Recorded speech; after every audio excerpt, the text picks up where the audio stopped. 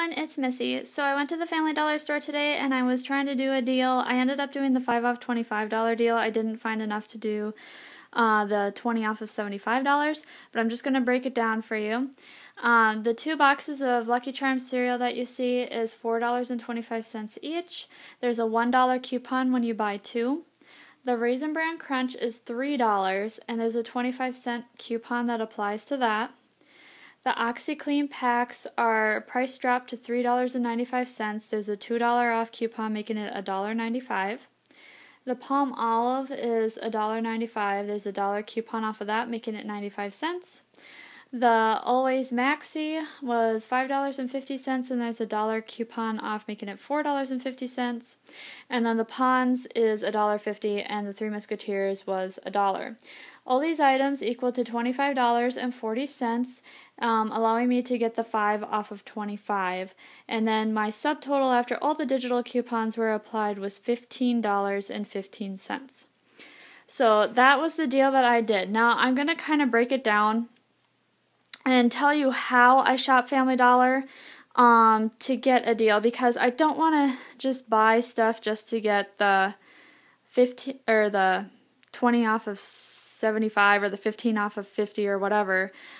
How I tackle the store is I first get the deals of the week, and the deals of the week are the Palm Olive and the OxiClean packs. So the OxiClean packs are originally $5 on the shelf.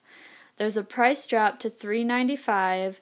With the $2 coupon, it's $1.95. So you're essentially getting an item that was $5 for $1.95. These items are usually listed on the front page of the ad. So what I do is I go into the store, grab a flyer, and I get the deals of the week is what I like to call it, or the deals that bring people into the store. Next, I search for items that I want or that I need that are on my list. We are a big cereal family, and when there's coupons for those items, I'm always grabbing cereal. So the 2 Lucky Charms and the Raisin Bran, my family I know is going to eat this up. So I don't have to worry about those items just sitting in my cupboard. Alright, so the OxiClean and the Palm Olive are like for my stockpile because it's good deals. The cereal I'm getting because I need it. Same with the Always pads, I needed that. So we are going to get a coupon on that too. I'm going to pick it up, especially when I need it. And I'll change out the brand names. I only get the brands that have coupons or some kind of discount with them the week that I need them. Now, what I do next is I actually go to the clearance section and see if there's anything that I can use as a filler item, something that has coupons tied to it preferably. I did find some Crest toothpaste on clearance for $3 a box, and there was a $1 off coupon, but I also take the time to think, okay, do I really need this item in my stockpile, or should I get something else? So I just take my time and go through the clearance aisle, and there's some Valentine clearance. If it's after the holiday, there's some Valentine clearance, and here is a clip of what was at my store.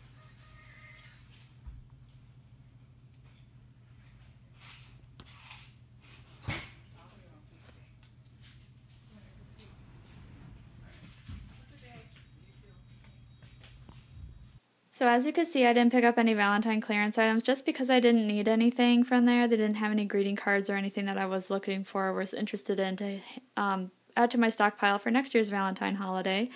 And they really didn't have any clearance items in my store at all. So what I do is I add up everything in my cart, and everything that I needed and wanted was $22.90.